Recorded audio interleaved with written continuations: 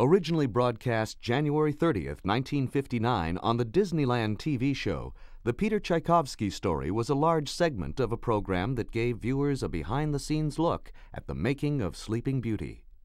In October 1959, The Peter Tchaikovsky Story was released as a theatrical featurette in international territories.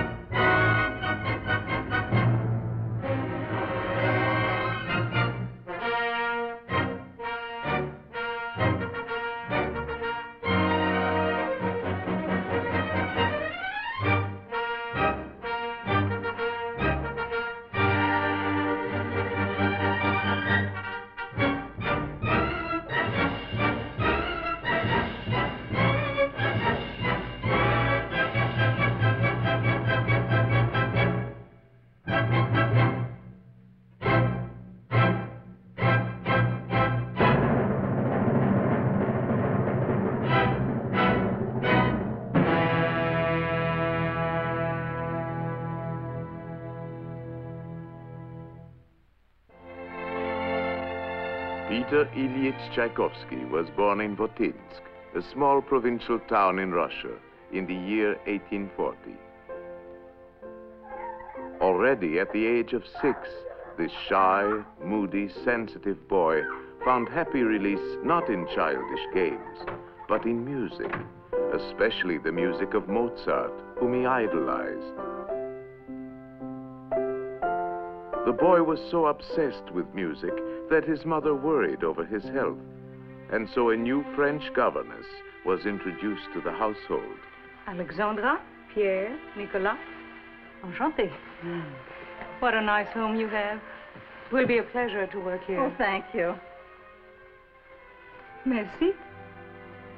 I have a lot to learn from you, Pierre. You see, I know so little about music, and you know so much. It was love at first sight, even though Mademoiselle never did learn very much about music.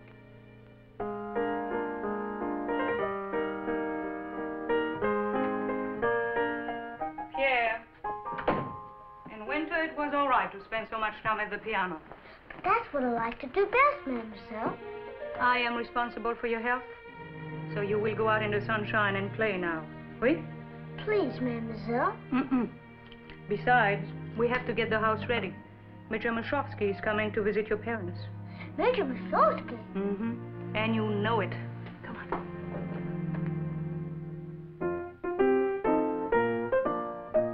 Peter's heart was pounding with the excitement of this great moment. Major Tchaikovsky was a pianist of some renown, and pleasing him, receiving his approval, was a pressing need for the boy.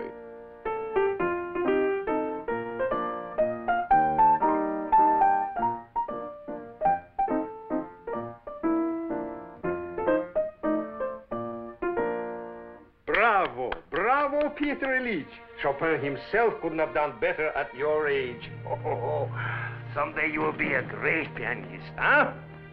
Greater than Tchaikovsky. But don't let praise go to your head, my boy. That's bad. Pierre, to bed.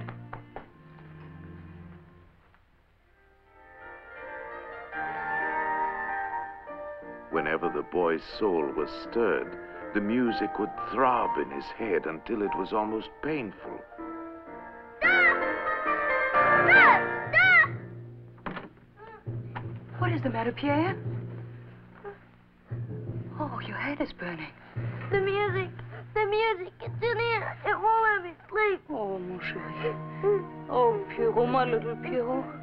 It was a mistake to let you play. Music always upset you.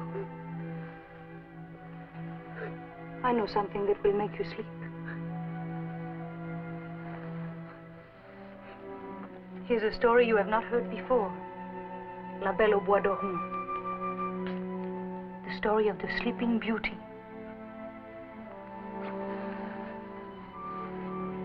Once upon a time, there lived a king and a queen who were sorely grieved because they had no children. And then one day, a little princess was born. They named her Aurora. At the christening party, her 3 good godmothers bestowed on her 3 gifts. But the spiteful godmother, who had not been invited, decreed that the little princess should prick a finger on a spinning wheel and die.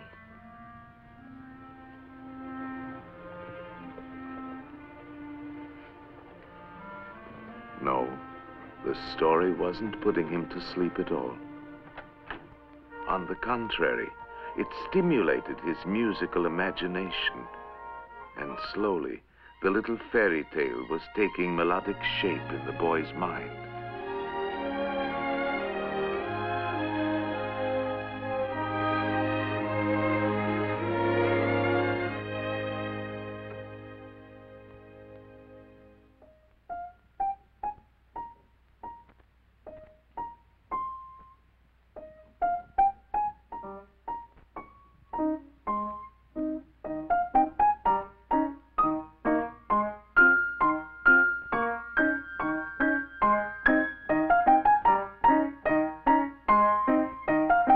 Pierre.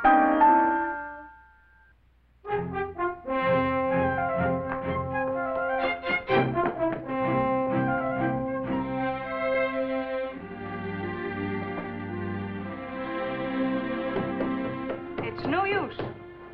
Out with you in the fresh air. And no more piano until you do.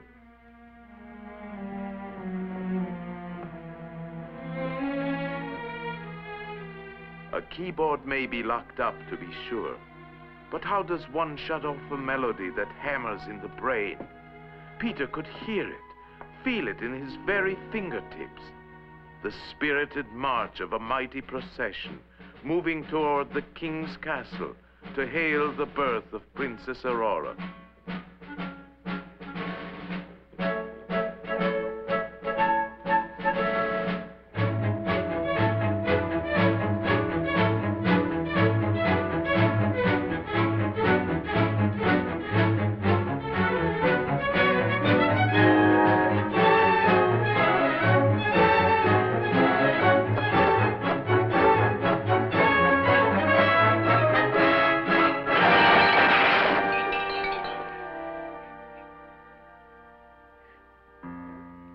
And so he was allowed to play again to his heart's content. But contentment was never to be Peter's fate for long. Soon he was to suffer the heaviest blow of his young life. His parents decided to prepare him for a government career at school in St. Petersburg. Someday you will be a high civil officer like your papa. Think of it. But I don't want to be a high civil officer. I want to go back home with you. Be a good boy. Study hard. I know I will be proud of you, darling. The little boy never saw his mother again. A short time later, she was dead. A blow so crushing that his musical genius withdrew deep inside of him. It went to sleep like Sleeping Beauty in the fairy tale. And strange to say, like Sleeping Beauty, it was to stay dormant for a long time before something wonderful happened to awaken it again. 17 years went by. Inside the gloomy Imperial Ministry of Justice at St. Petersburg, Peter Tchaikovsky, now 23, toiled as a lowly copy clerk. A light had gone out in him, the divine light of music. He felt empty and oppressed. His life, his work seemed quite without meaning. But the time for awakening had come. The new Conservatory of Music was opening under the great teacher and composer, Anton Rubinstein. It was a momentous event in the musical life of the capital, and it hit Peter like a thunderbolt. Suddenly, he knew exactly what he must do. He decided to be among the first students to enroll in the evening class for piano and composition. With tremendous enthusiasm, he threw himself into his studies.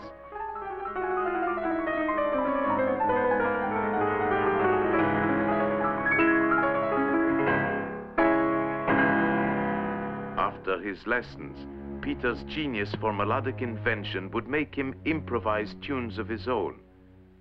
It was on such an occasion that he first met the great master Rubinstein.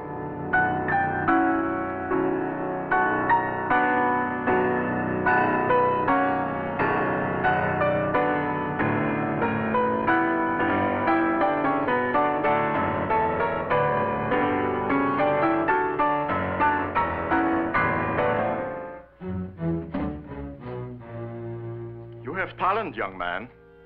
But why this terrible basso ostinato? Why not like this?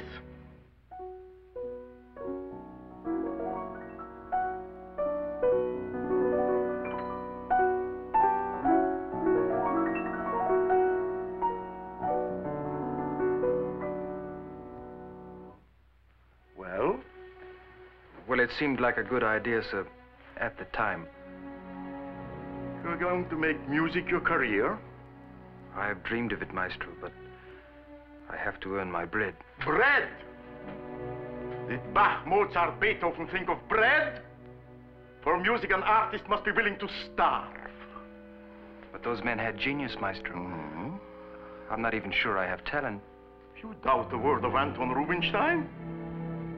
Well, there's a way of finding out. Here's a theme.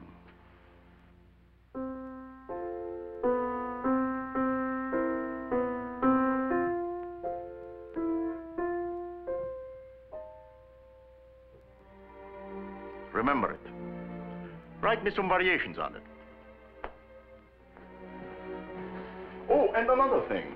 In composing variations, not only quality, but quantity counts.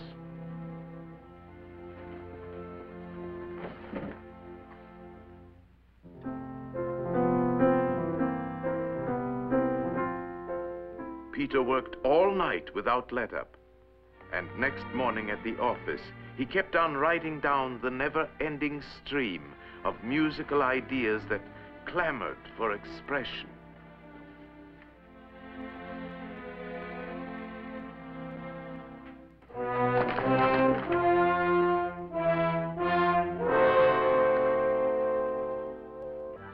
The official decree with the signature of the Prime Minister.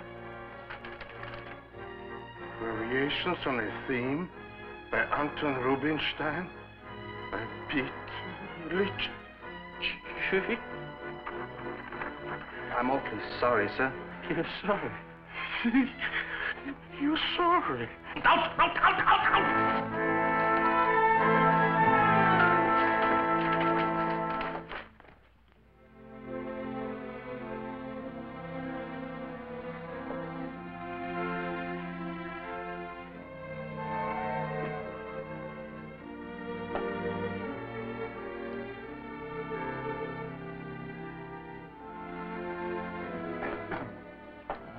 What is it? What is it? Can't you see I'm busy? But, Maestro, the variations. You gave me a test theme yesterday, remember? Yeah. Well, put them down here. I will look them over later. Yes, sir.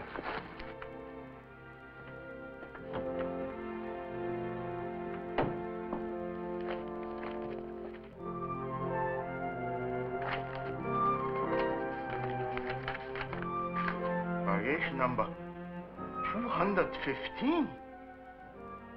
215. Impossible. Mr.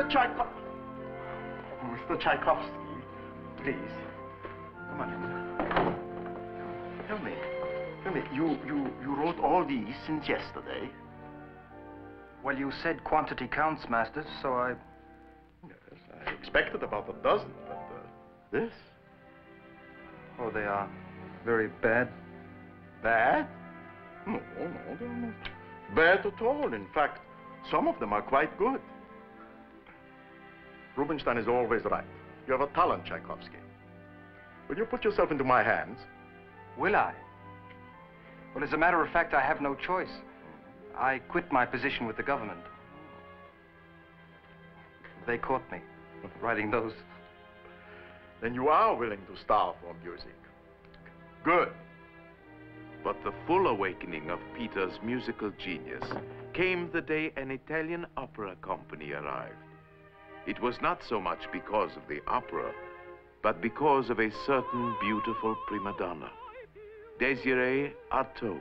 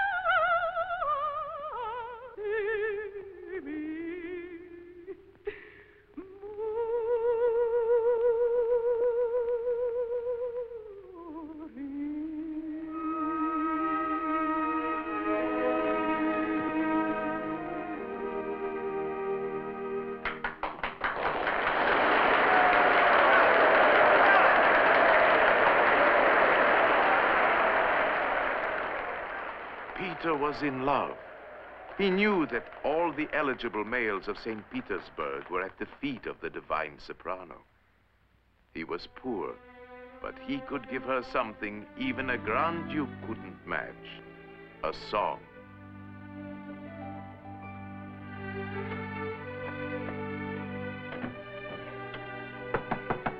Come in. I beg your pardon, mademoiselle. Peter Tchaikovsky. Mademoiselle was kind enough to ask me to... But yes, the young composer. What a lovely song. The most beautiful gift I ever received. Mademoiselle was the song. I merely wrote it down. You are a poet in words too, Monsieur Tchaikovsky. How can I ever thank you for dedicating your beautiful song to me? By singing it for me.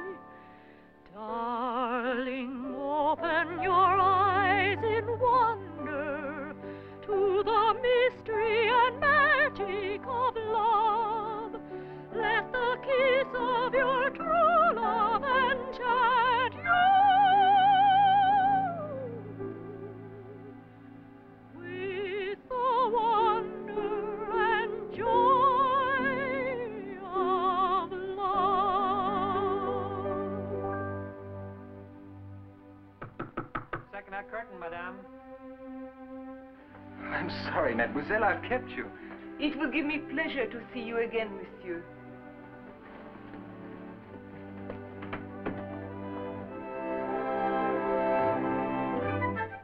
A flood of melodies now poured from his busy pen, and soon Peter and Désirée were engaged to be married.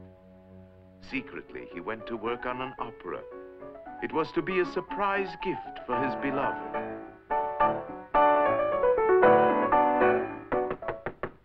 A letter for you, Mr. Tchaikovsky.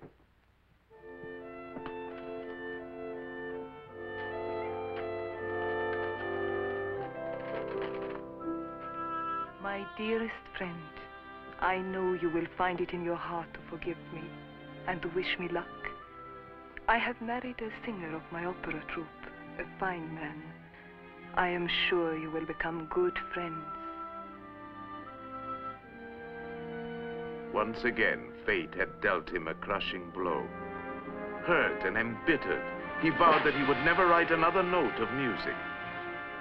But his genius was too strong now. Never again could it be crushed like the paper model of an opera stage. Time had healed the wound in his heart.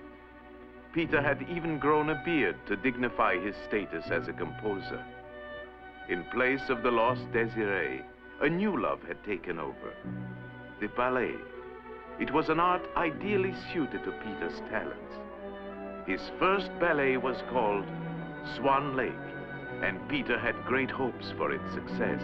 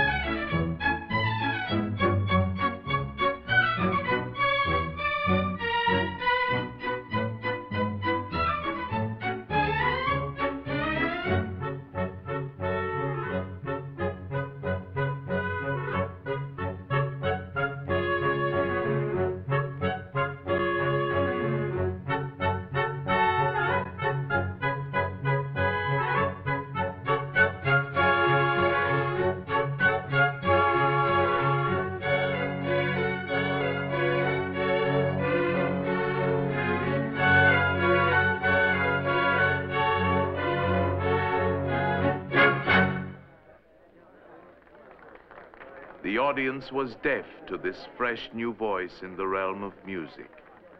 Swan Lake was a dismal failure. Tchaikovsky's Swan Lake repels public at premiere. We predict this was its first and last performance anywhere.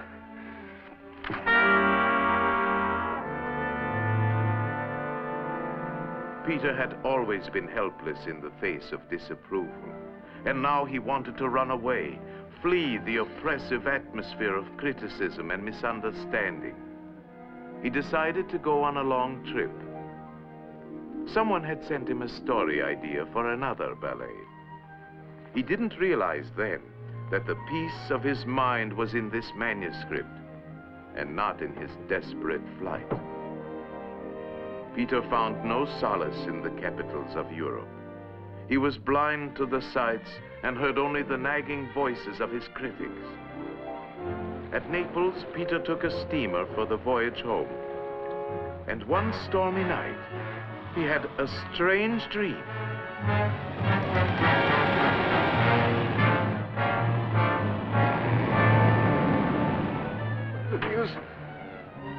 The music. It's in here. Don't let me rest. I know something that will make you sleep. The story of the Sleeping Beauty. Once upon a time, there lived a king and a queen who were sorely grieved because they had no children. And then one day, a little princess was born. They named her Aurora.